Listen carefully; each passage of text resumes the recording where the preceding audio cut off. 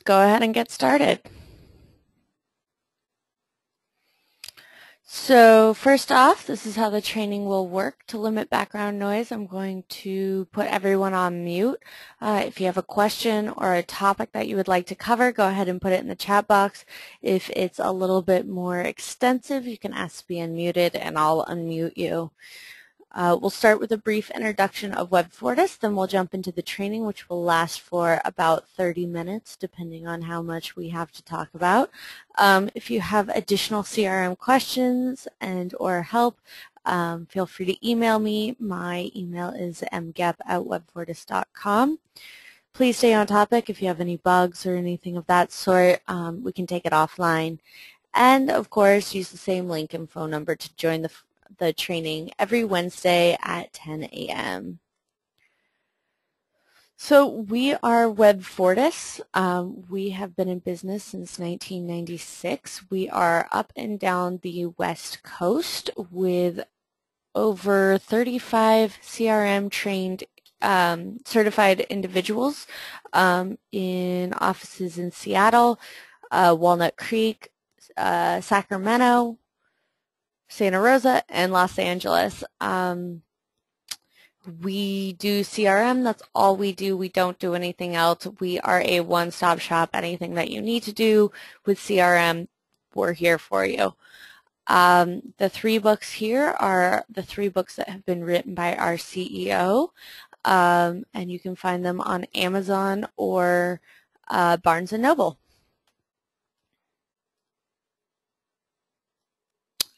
So let's go ahead and get started, jump right into the training.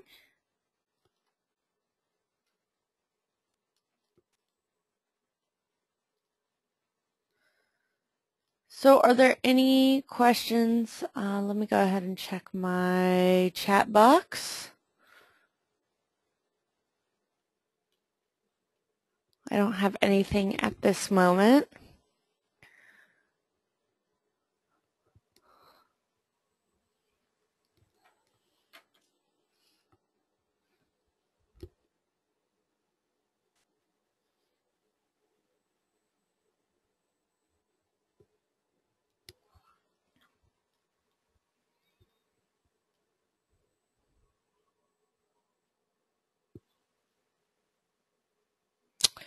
So I'm just going to go ahead and start jumping into this. If you have a question, feel free to type it in and we'll get to it.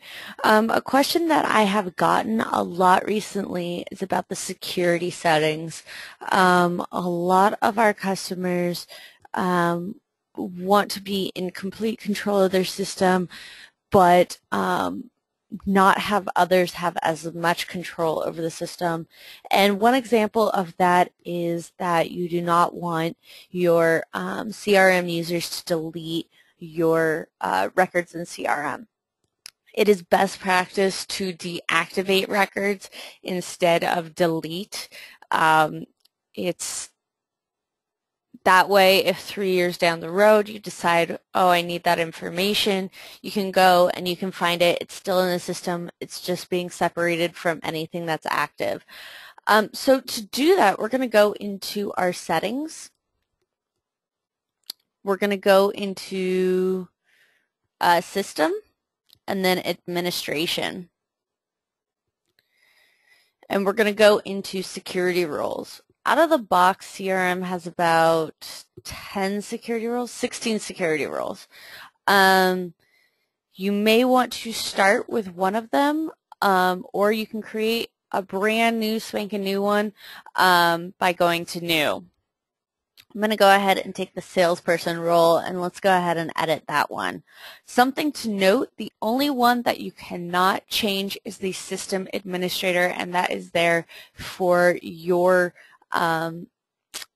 for you. You don't want to accidentally block yourself out of your system. So therefore, at least one person needs to be a system administrator, and you cannot change that role. You will have access to everything if you are set as the system administrator. So first thing is we can change the role name if we would like. We can also set the business unit, which I will talk about in a little bit. So the first thing is the core records, and these are going to be your accounts, your activities, contact records, anything that's really general in CRM that's kind of used through all the sections. So we have a couple different columns here. And the first one's going to be a create column. So you can give people access if they want to create or not. Actually, let's back up a little bit. Let's go to the key. So in the key, we have none selected, and that's going to be this red circle. And that means that they have no permission to do that. The little piece, little yellow piece means that they can only do it for themselves. They can't do it for anyone else. I had talked about business units when we were in the details section. If it's the half yellow, they can only do it for anyone that's in their business unit. So if anyone in their business unit owns that record, then they're able to do it. If they don't own that record, they have they're unable to do anything with that. Next is going to be the green piece with the chunk taken out, and that's going to be a parent-child business unit. So you can build your business unit so it's like a tree. So you may have your sales managers above your salespeople, and that will give them access to everyone in their business unit and everyone in their child business unit. And then the full green is going to be our organizational, so that everyone in the organization has, or you have access to do anything to any record that is owned by anyone in the organization. So the next thing is going to be the columns, and let's just go over the account. Let's simplify it, forget everything below account, and focus on account.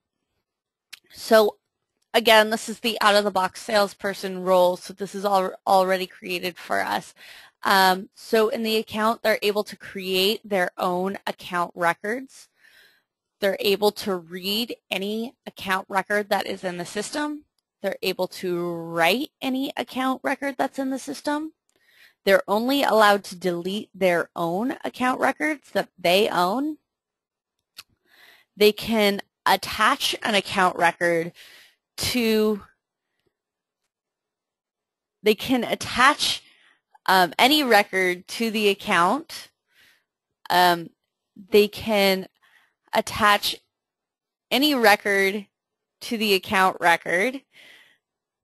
They can assign the record only to themselves, and they can share the record with anyone in the organization. So that's what those columns mean.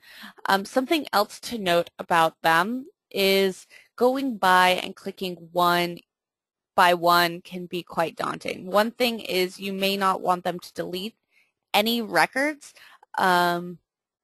This out of the box, the salesperson, they're only allowed to delete their own. As you can see, they have the yellow with the little piece in it, or they're unable to do it. If we want them to absolutely not be able to delete anything, we can click on delete,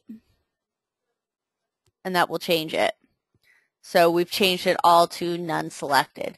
So if you know that you want to set that record, you go ahead and hit delete, and that's going to go ahead and do that across the board. You don't have to go into each individual one and click it. It's the same for over here. So if we don't want them to be able to import anything, we could go ahead and select that, and it will change it to none selected.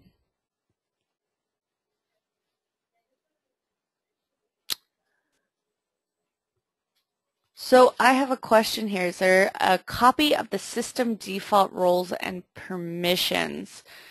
As far as I know, there is not. However, you can copy a role. So if you know that you're going to change one and you're not sure, it would be recommended to copy it so that you have the original. Another thing to note about this, about setting roles in CRM, is that a lot of times they'll get tweaked. You'll find that you will be setting roles and people will come to you and ask how come I can't do this? How come I can't do that? And sometimes you'll be like, because I don't want you to. Other times you may have to go in and actually change the role.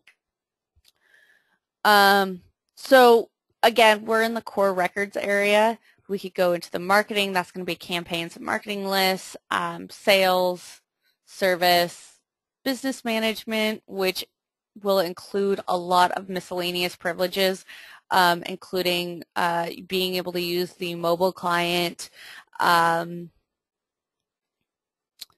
being able to send an invitation, exporting to Excel, etc. So there's a couple different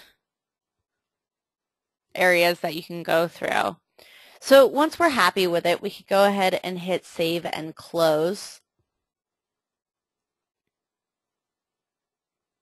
So now that we've set the permission for a security role, the next step will be to add it to a person. So we're going to go back into system administration, and then let's go into users, and this is where we're going to be able to add users, we'll be able to subtract users, and we'll be able to edit any of the information for a user. So to add a new user, we could go ahead and hit new.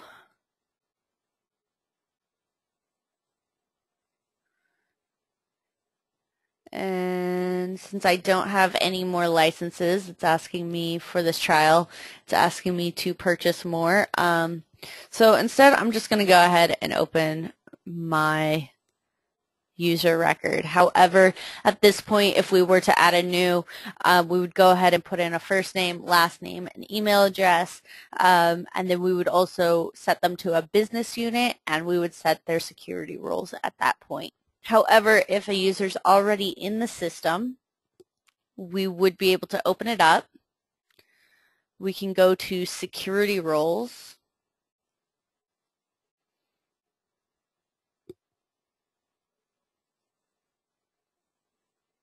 And we would be able to add roles here by going to manage roles and selecting whichever ones we want.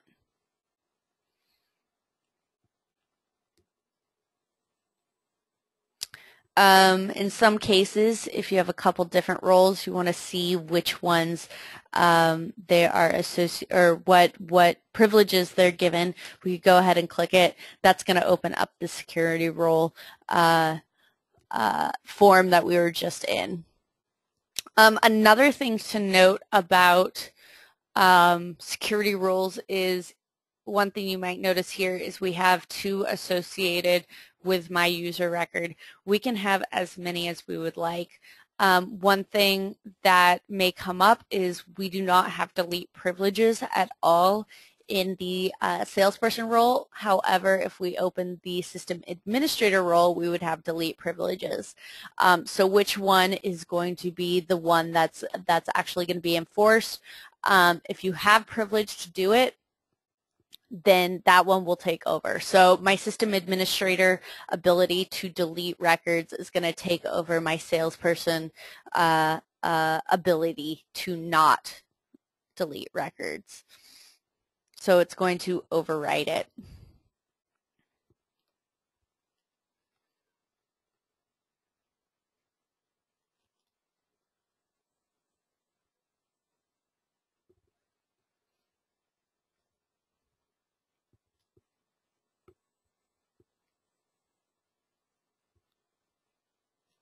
So I'm going to go back into the administration area,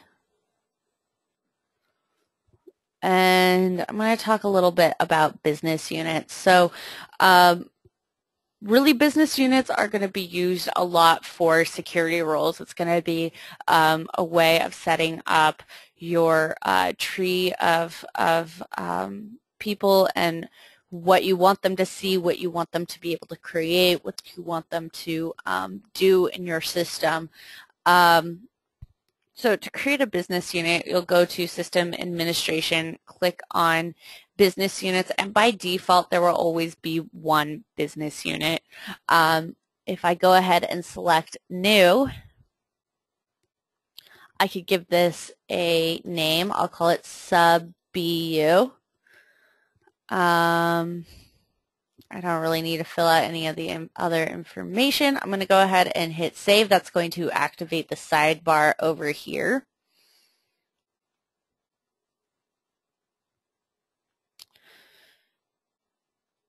So at this point, I could go into business units.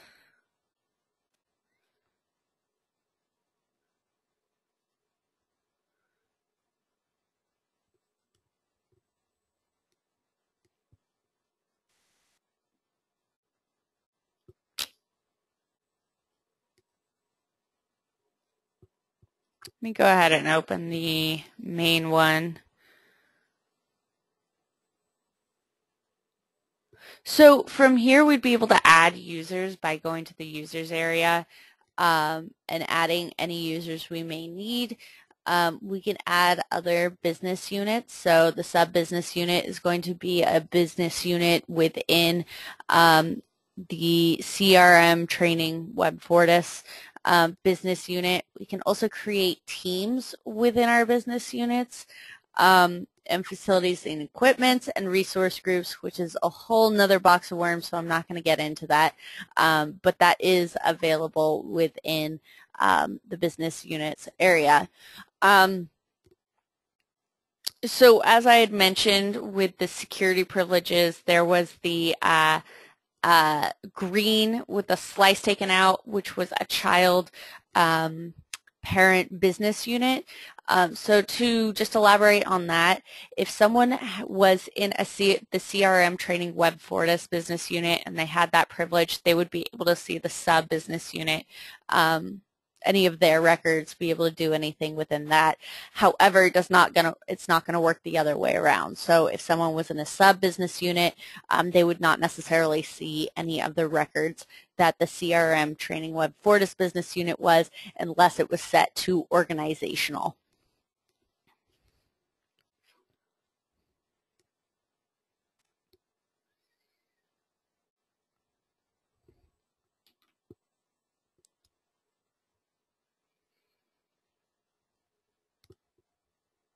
So we have about another 5 minutes if there's any further questions.